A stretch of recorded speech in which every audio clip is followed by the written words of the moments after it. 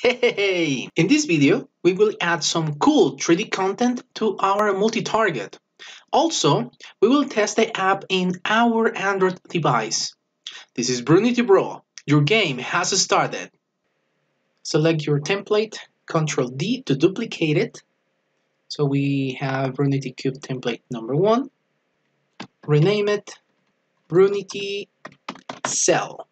We have the AR camera, we have the multi-target, and the sphere is inside the multi-target. Delete the sphere, download the file, unzip it or uncompress it, and drag it to assets. The sphere was a little boring, so let's do something more exciting. You're gonna take the prefab and drag it to the multi-target. The cell is there, but we cannot see it because it's too small. So let's rescale it. X 6.9, 6.5, and 5.5. Let's test it out.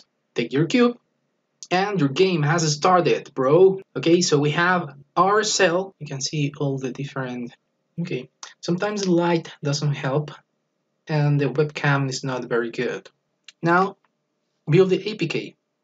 Ctrl-Shift-B.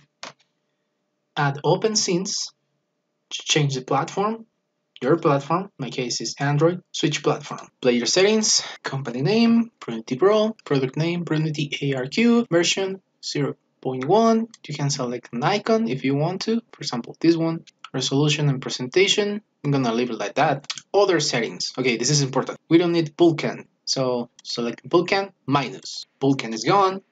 Configuration, change mono to eill2 CCP, minimum API level, Android 7, Nougat API level 24. Close, build. Name, save. Remember that the promotion for this video is, if you subscribe and give us a thumbs up, your cells will learn to divide on their own.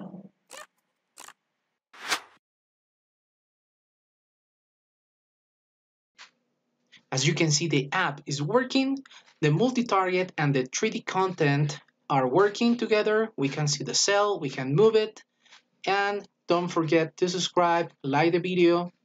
This is vrunitybro. Your game has started.